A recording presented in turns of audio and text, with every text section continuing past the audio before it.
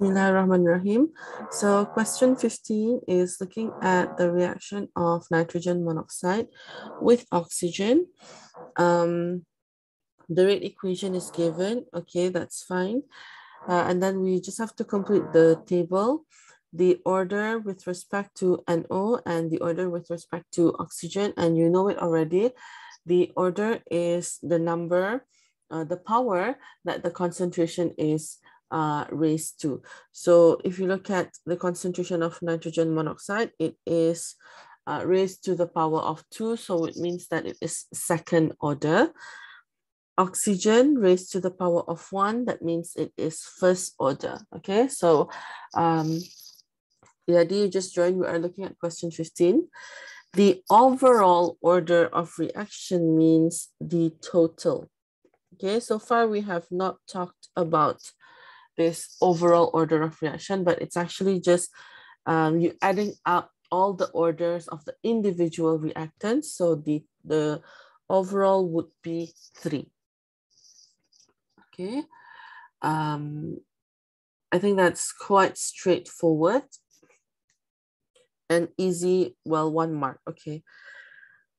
Next part, 2 separate experiments are carried out at 30 degrees Celsius. They are different experiments with different initial concentration, but the temperature is the same.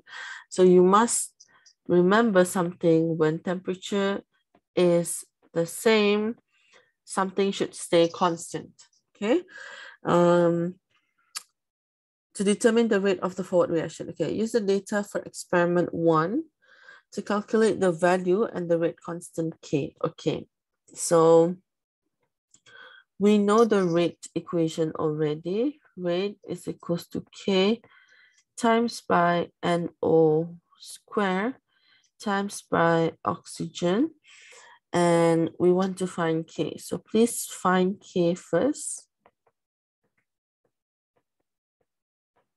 using the information on experiment 1. And then we have to work out the units: mole per dm cube per second over mole per dm cube squared and mole per dm cube. Okay, units, no matter how confident you are, I always have to write it down. Okay, even for myself, well, sometimes, you know, I can see it straight away, but knowing that I am careless, so I have to write it down to work out the units. So that's mole minus 2 dm 6 second minus 1. Okay, so please work out the value of K for me.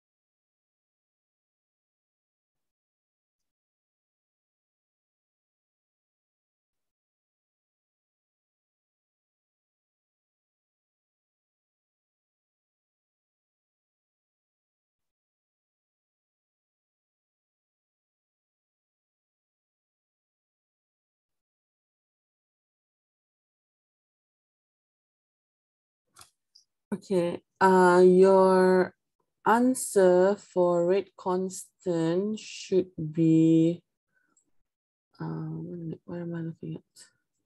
Sorry.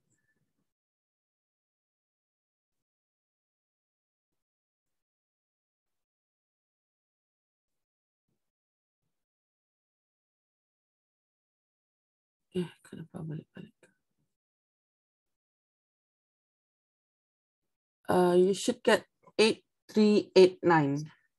Did you manage to get that? Okay, good.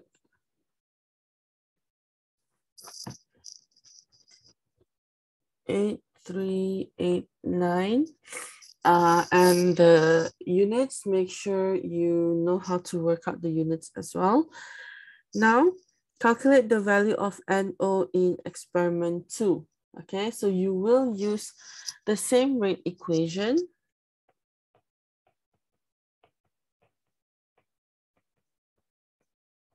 to work it out.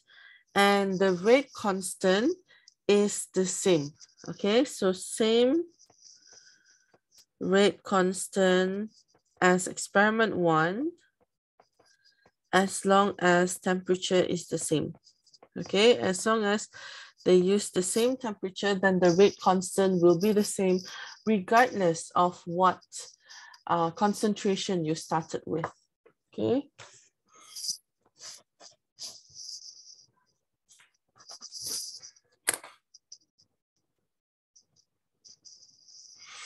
So same thing. This time we are working out, we want to rearrange NO to become the subject. And because we are working out for the concentration of NO, then the unit is in mole per dm cube. Okay, so I will let you try that first and see if you can get the answer somewhere around 0.0120 or 1.20 times 10 to the power of minus 3.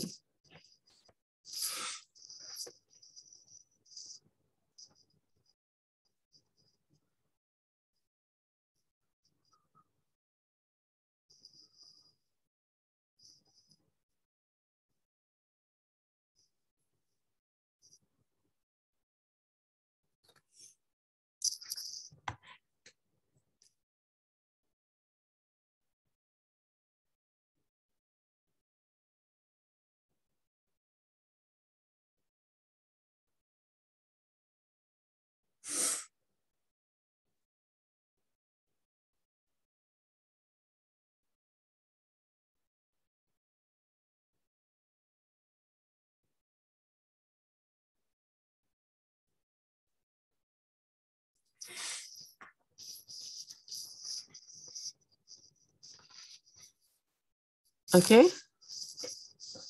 how is it going? Are you still calculating the answer?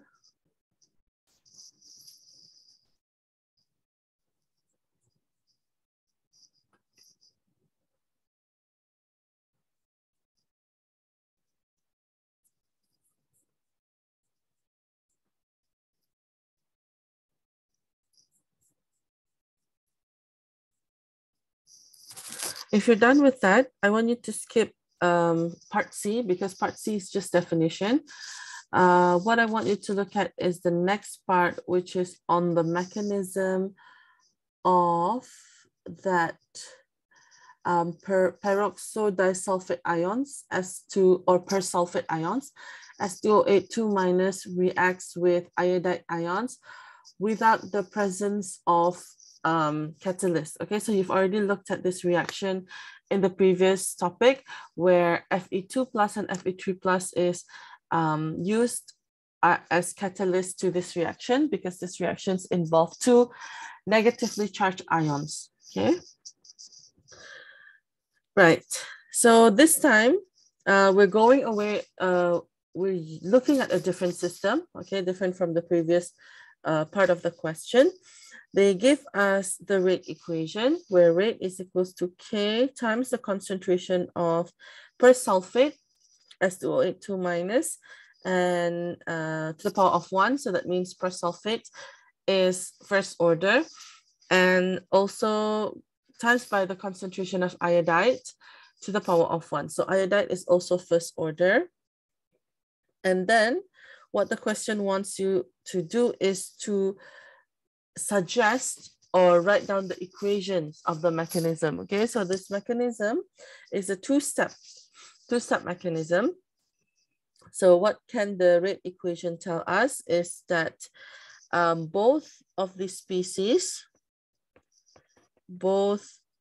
species appears in the slow rate determining step. Okay, and since both order or power is 1, that means one molecule or mole appears in the step. Okay, if the order is 2, that means 2 molecules appears in the slow step, and order 3 molecules appears in the slow step. Okay, so I always like to make my first step the slow step.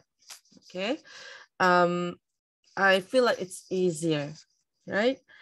So that means the first step, I have my persulfate S2O8 minus plus I minus, okay, to form something. This is something that, again, it is not easy, okay? I tell you, it is not easy, but we'll just try our best, okay? And I have to fix these numbers as 1 because the order is 1, even though I have 2 iodides here.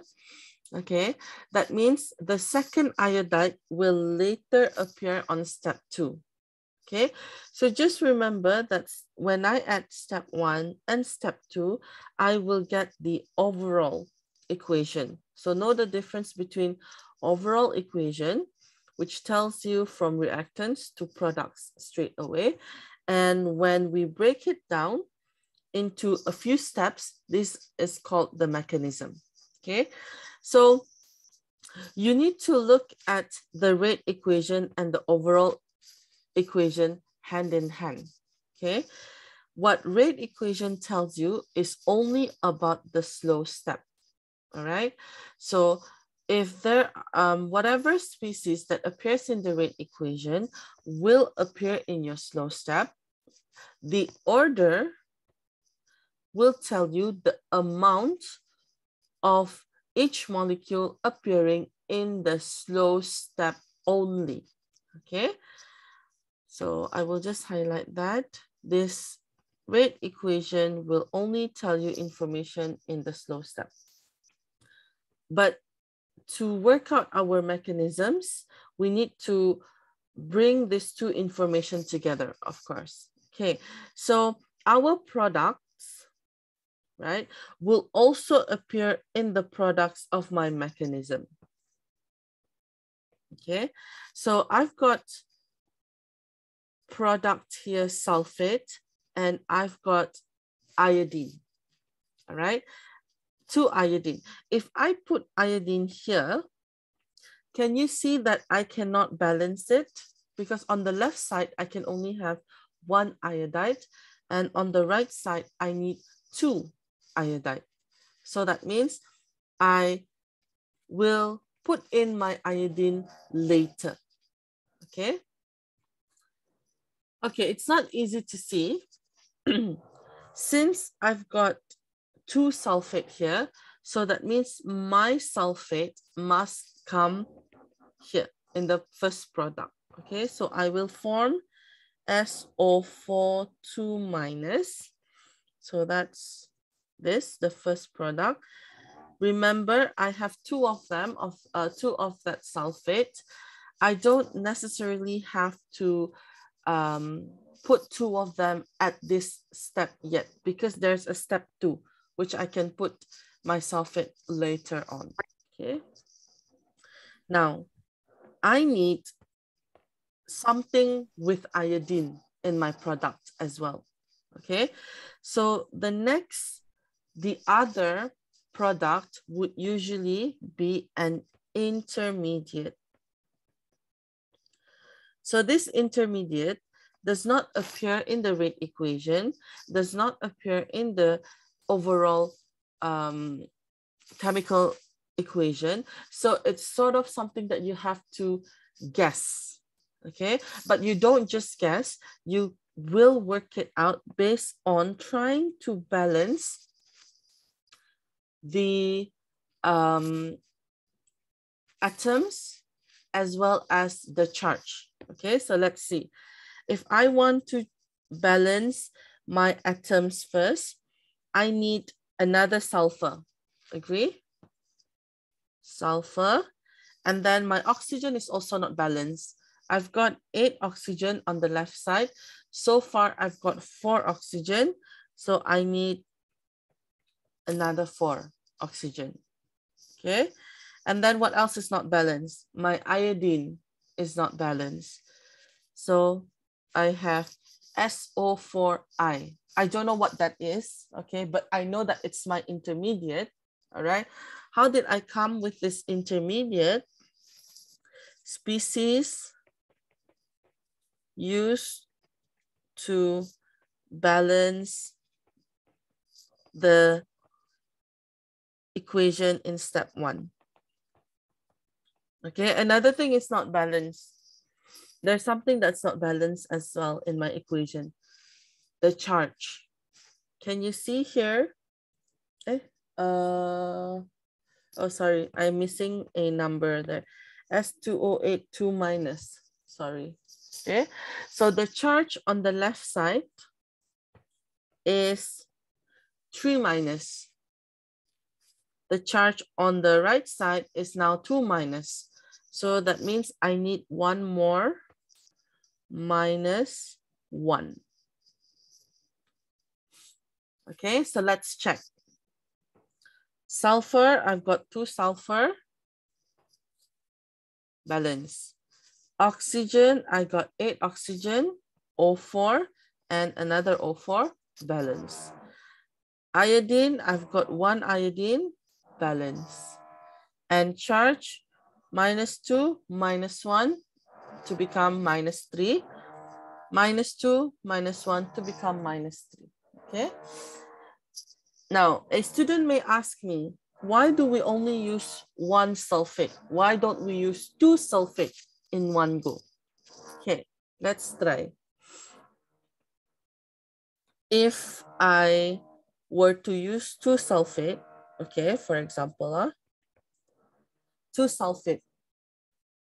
So, and then I need another species, intermediate, to balance. If you look at the number of sulfur is balanced. Oxygen, 2 times O4 means 8 oxygen, okay? I've also got 8 oxygen, okay? I need iodide to balance the equation. And if I do this, that means my reaction is complete. There is no second step. Yeah, can you see? If you just ignore this for a while, okay? Sorry, if you just ignore this for a while and then we want to use 2 sulfate instead of 1 sulfate. Now, if I do this and balance my step 1, it's the same equation as your overall equation. I don't know if you noticed that, okay? So that means there's no step 2 already. Our mechanism is complete, right? So we don't want that. We want our mechanism to have 2 steps. That's why always think about the formation of an intermediate, okay? Right, so next step, since our step 1 is balanced already, next step, intermediate is something that is short-lived. You produce it and then you immediately consume it. Okay, it has to be consumed or it has to be destroyed in step 2. Now we think about the overall equation because step 2 is our final step. And step 2 is the step where we want to make sure that the mechanisms will be in line with the overall equation. Okay, so in the overall chemical equation, we've got S2O8 2 minus, so we've got that already. Okay, we've got two iodide. So far, we only have one iodide. Okay, we need to add on another iodide so that when we add them up, it becomes two iodide and it agrees with our overall equation. Okay. Okay, iodide done. Sulfate, we've got two sulfates, but so far we have only used one. I mean, not used one. We've only had one in the mechanism. So that means I need to add another sulfate. So you can see here, one sulfate, two sulfate will equals to 2 mole of sulfate. Okay, okay, that's done. Do I have iodine in my product so far? Not yet. I don't have my I2. So I need to add I2. Okay, I repeat. All the reactants will add up to give you S2O8 2 minus and 2I minus. Okay, that's why you can see we've got one per sulfate and then we've got two iodide ions. Now don't worry about the intermediate because they will get destroyed. Okay, and then my products is this. Okay, it should equal to the products in the overall equation as well. So I've got two sulfates and one iodine. Okay, and the intermediate SO4 minus will cancel out with the one on the left side. So I know that my mechanism is correct. Okay, so to check your mechanism, step 1 plus step 2, for those of you who cannot see it, but I hope you can already see it, iodide plus SO4I minus plus another iodide to form SO4 2 minus plus SO4I minus plus another SO4 2 minus plus iodine. Okay, so you can cancel out the intermediate.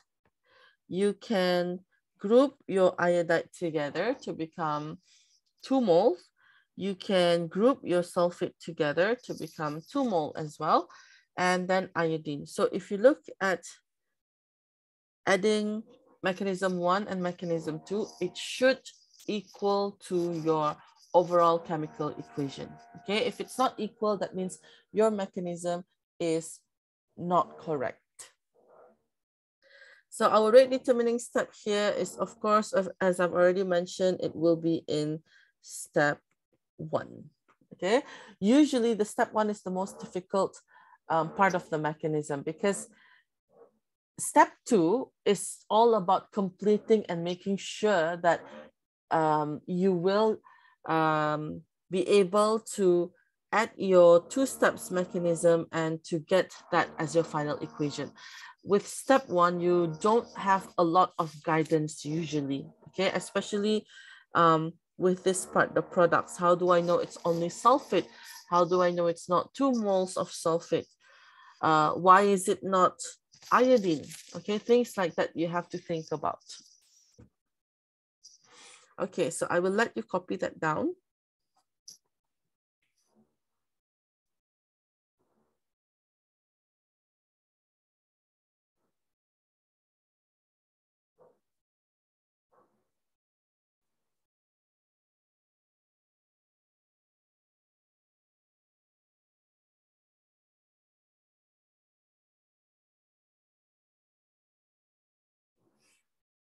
For those of you who just joined, we are at question 15, okay, 15 part D.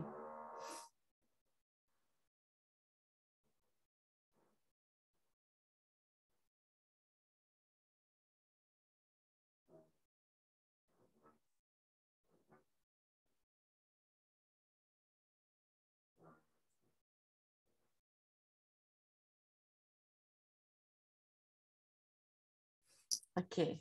If you're done with that, you can read the next part.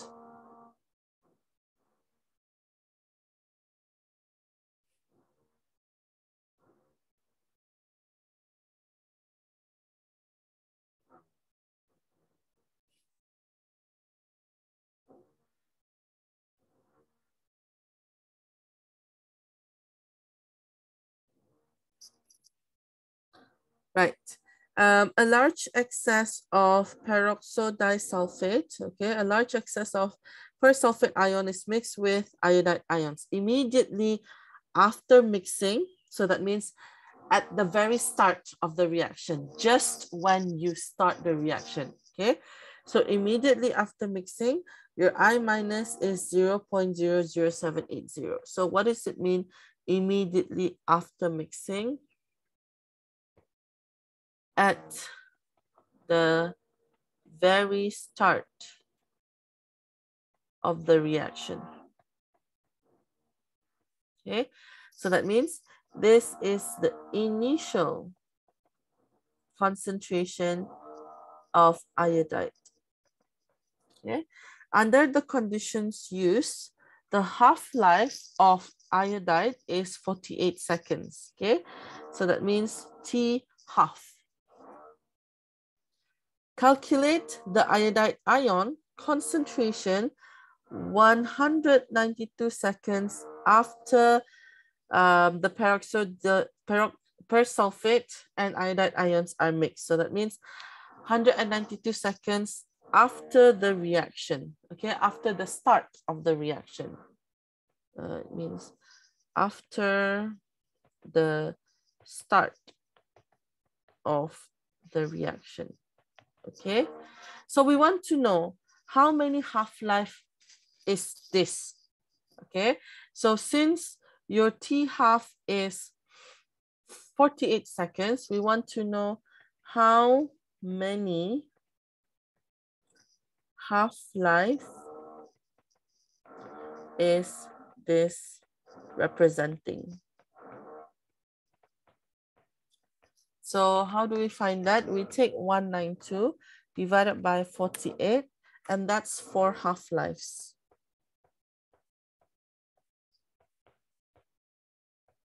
So we get 4 half-life. Okay. So that means they want you to go through 4 successive half-lives starting from 0.00780. Okay. T half, time. At T0, your concentration is 0.00780. And then half-life is the time taken for the concentration to go down by half. So then you got 0.00390. Divide by 2 lagi, that's 0.00195. And the last one, last half-life, which is the 4th half-life, 0.000975. Okay, or that is also equivalent to 9.75. Oh no, that's not the end yet. That's only 3 half-lives. Okay, we need another one.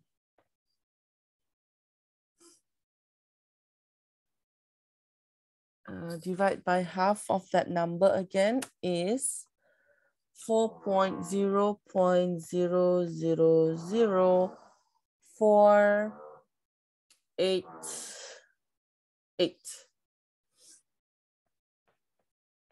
Okay, or it is equivalent to 4.88 times 10 to the power of minus 4. That is our 4th half-life. After the 4th half-life, T half 1, T half 2, T half 3, T half 4. Okay, so I'll show it to you. The first half-life is 48 seconds. Next, 48 plus 48 would be 96 seconds. 96 plus 48, 144. 144 plus another 48 is 192. So you want this concentration. The concentration of iodide after 192 seconds, or as we say, after 4 successive half-lives.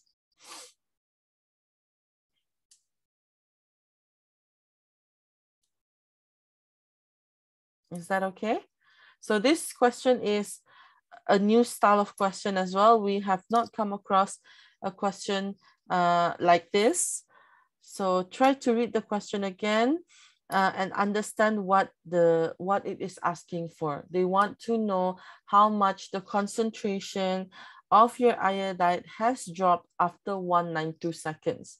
We found that 192 seconds is the same as 4 times the half-life. Okay, that's why we go through all this first half-life, second half-life, third and fourth. Remember, they need to be successive, so it needs to be one after the other. You cannot just take 0.00780 divided by 4. That's not correct. Okay.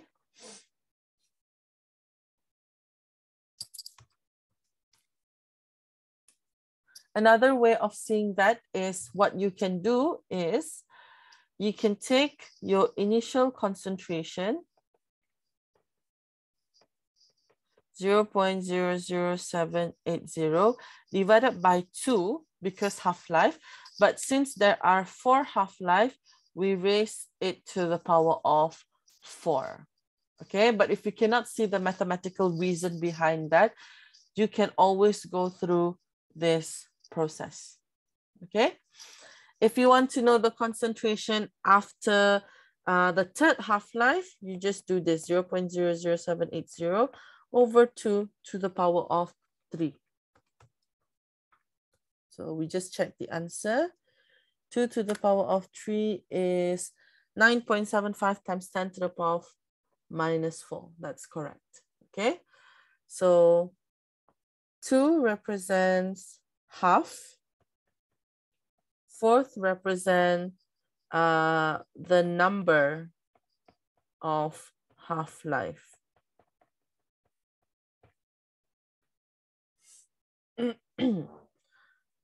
But if you don't understand why, then I suggest you you don't have to learn this. Okay, I'll just go through the long process. At least you understand what's happening.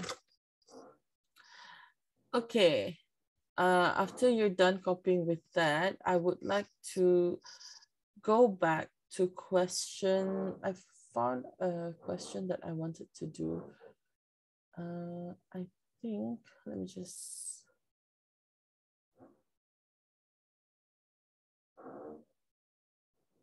Question 9 is quite standard. Question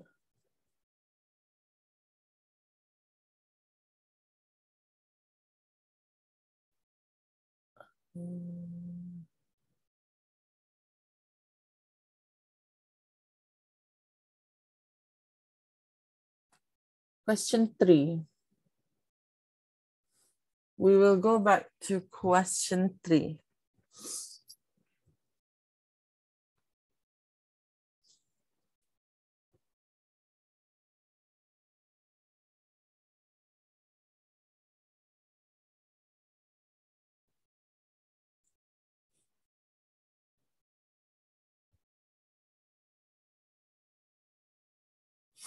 Okay.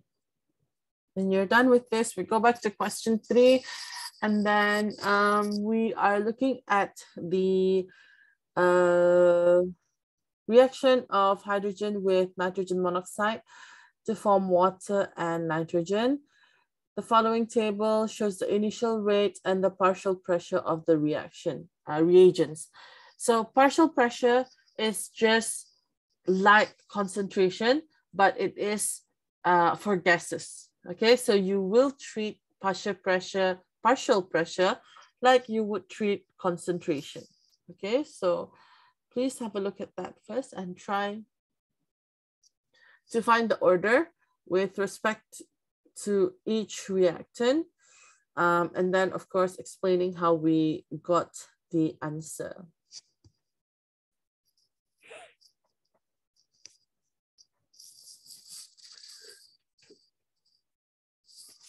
Okay, I'll go back to question 3. Which one is it? This one, okay. Right, so just to leave a note for the future you, treat partial pressure like concentration. Okay, so they want you to find the order of the hydrogen with respect to hydrogen and the order with respect to nitrogen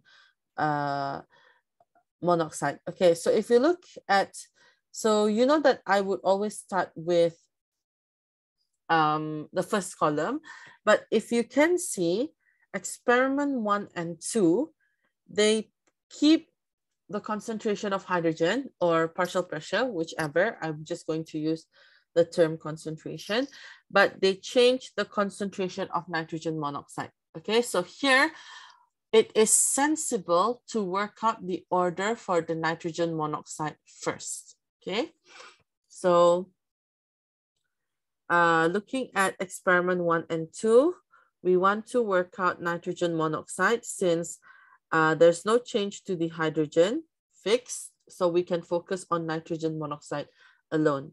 So if you look at this number, 1.60, and the second experiment, it's getting smaller. Now it is up to you to find the increase or the decrease. Okay, in this case, I will take the bigger number, 1.60 divided by 0.80. Okay, so this time going from 0.80 to 1.60, that's a multiple of 2.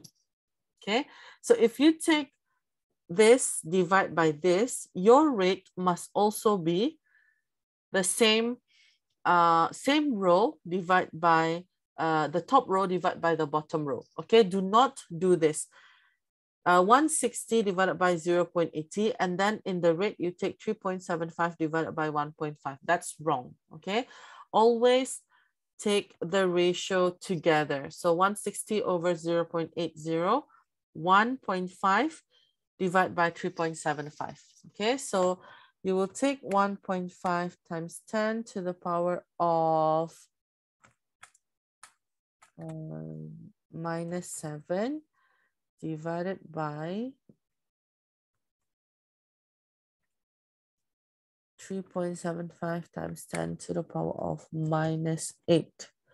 So I found that to be an increase in 4. Did you all get that? Okay, so you can see that my nitrogen monoxide increased by 2, the rate increases by 2 square. Do you agree? 4 is equivalent to 2 square. Yeah, so that means nitrogen monoxide is second order. Okay, so how do we explain that? We will say from experiment 2 and 1. So we'll explain nitrogen monoxide first. Oops. Experiment 2 and 1. Okay, so the partial pressure, make sure you write down P, not concentration. The partial pressure of NO increases by 2. The rate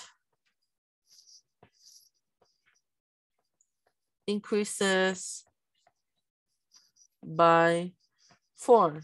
Therefore, NO is second order.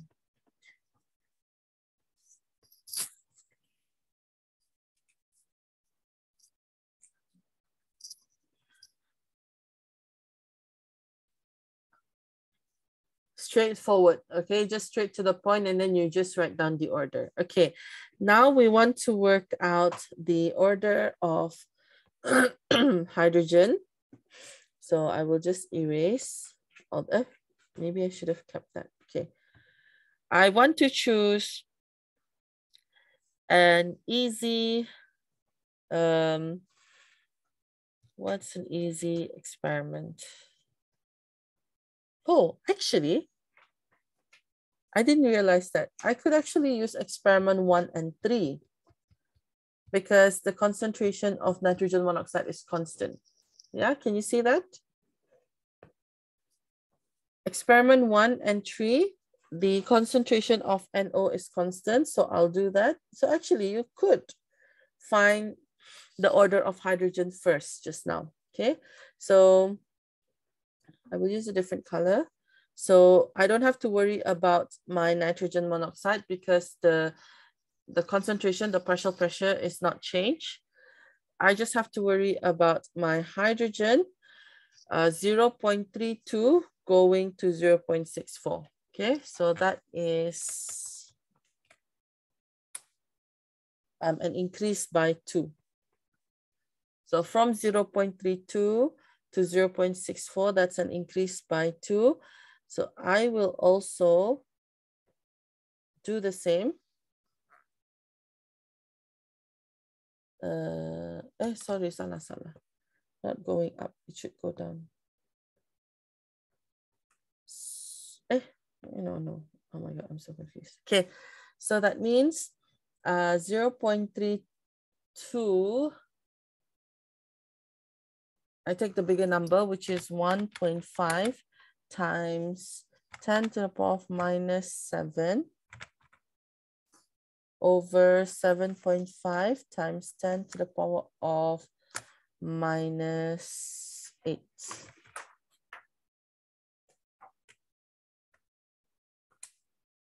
And that is also an increase in 2. Okay. Are you all okay so far? Yeah, so you can see that as the partial pressure of hydrogen increases by 2, the rate increases by 2 as well. So to explain that experiment, we must quote the experiment. Experiment 3 and 1.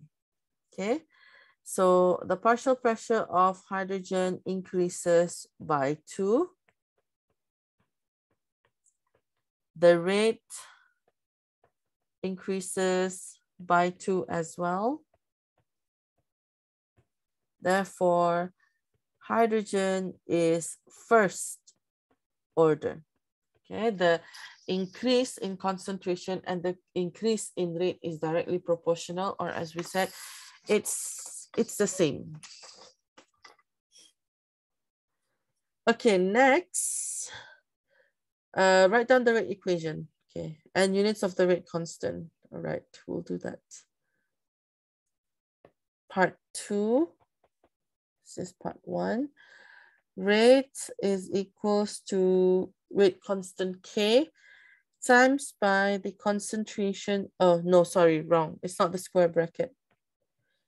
P and O to the power of 2. Okay, times by P hydrogen to the power of 1.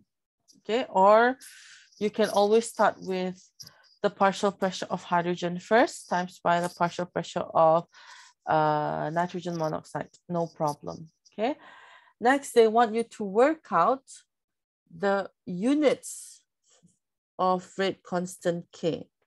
So K is equals to rate over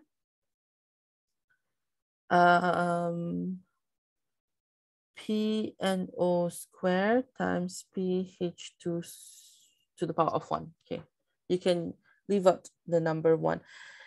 I don't know if you notice, but the units of rate is given as atmosphere second minus 1. So that means the concentration is now not in mole per dm cube because we're looking at partial pressure. So we should, oops, sorry.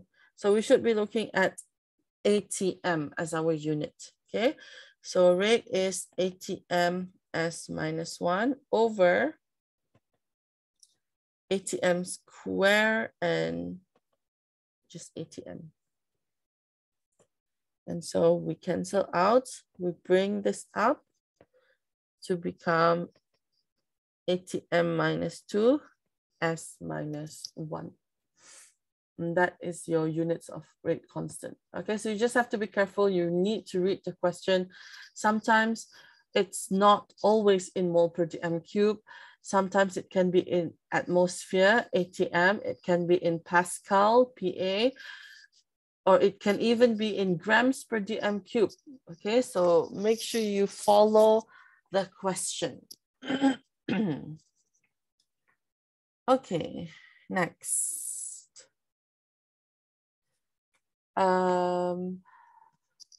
Show how overall stoichiometric equation 1 can be derived from the 3 equations for the individual steps given above. Okay, so what's equation 1? Right, so equation 1 is our overall chemical equation. Whereas when you see step 1, step 2, step 3, these are your mechanisms.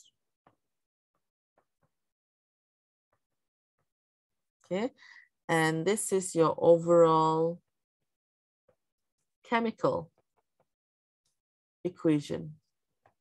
They call it the overall stoichiometric equation. Okay, but it's actually, you know, just overall chemical equation is fine. So how is the mechanism related to equation 1? We add up all the steps. Okay, step 1, step 2, and step 3. So all the reactants on one side and all the products on the product side. Okay, so let's do that. I will move to the bottom of the page. So part 3 now. I will add up all NO plus NO plus H2 plus oxygen plus H2 plus N2O to form N2O plus O plus H2O plus N2 plus H2O. Okay, first thing to note is who your intermediate is. Whoever is not in your chemical equation will be your intermediate, right? So you can see N2O is not in my chemical equation, so N2O could be an intermediate. Single atom O is also not in my chemical equation, so these two are possibly intermediates.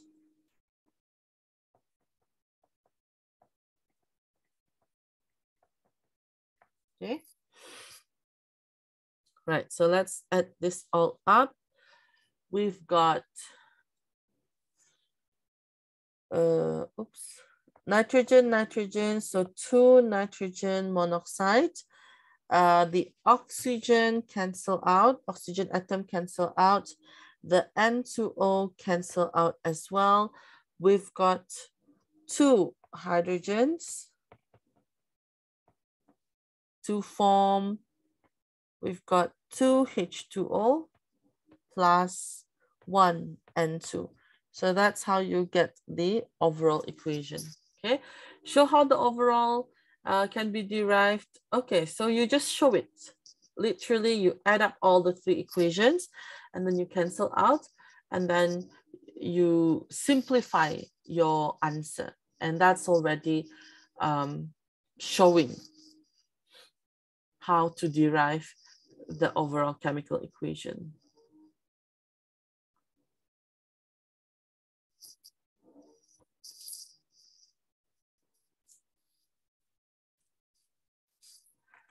Okay, and then I will want to look at part 4. Looking at part 4, I will need to look at the mechanism. So we'll go back up.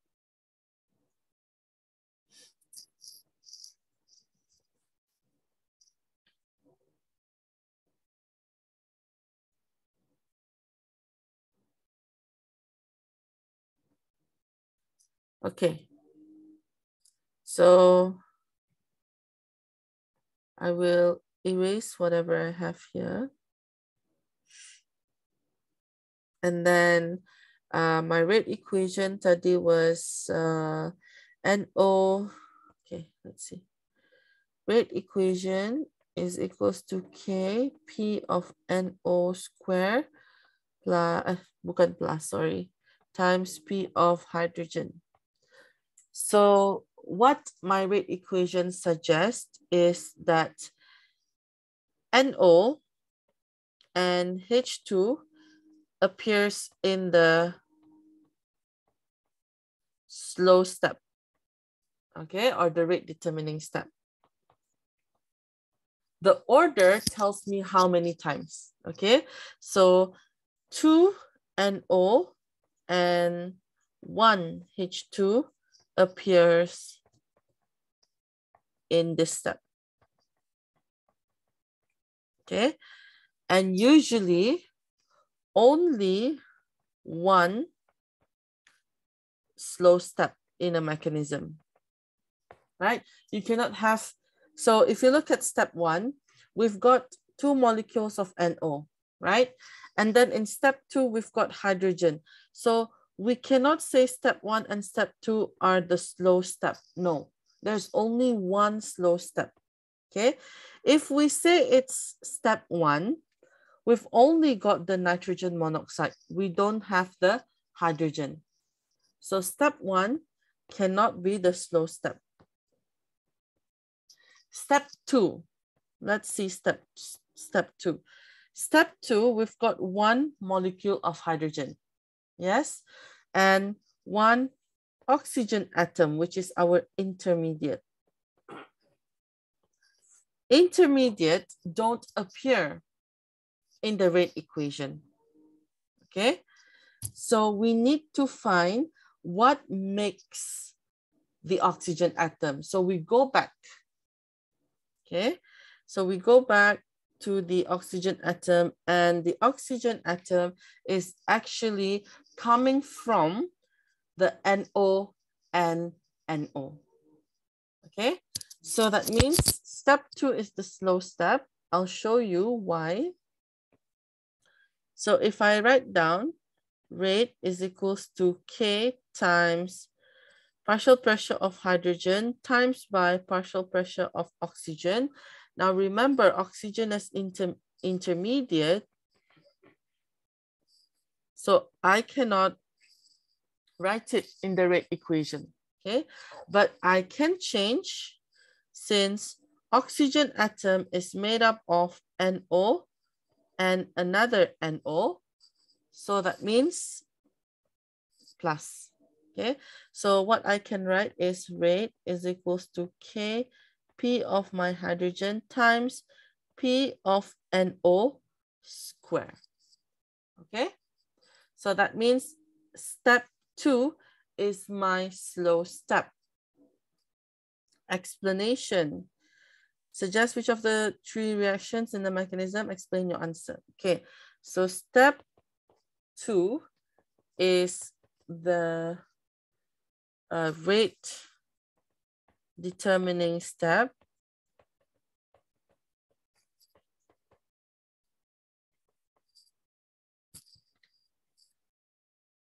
Since it involves H2, oops, and O, which is formed from NO. This agrees with this agrees with the rate equation.